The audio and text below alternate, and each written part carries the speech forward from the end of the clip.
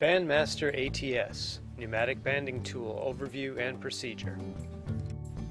The new Band-Master ATS Pneumatic Banding Tool features a new digital pressure gauge and a precision regulator with a locking nut to secure adjustments after calibration. The clear lens on the cover allows digital pressure gauge unit to be read during usage. The cover can be locked to provide further protection to the unit. The hand unit features a reset switch to allow for the removal of incomplete banding, and an auto cutoff defeat switch. Switch should be in on position during normal operation. Here are the tools you'll need for the banding operation. Banding procedure step 1. Double wrap band.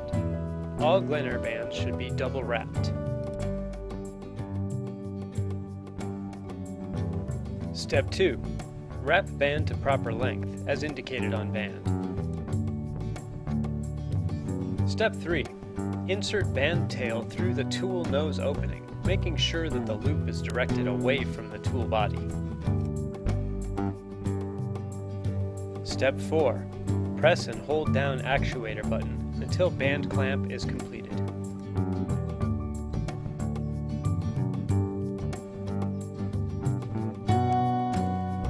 Step 5. Remove excess band from banding hand unit.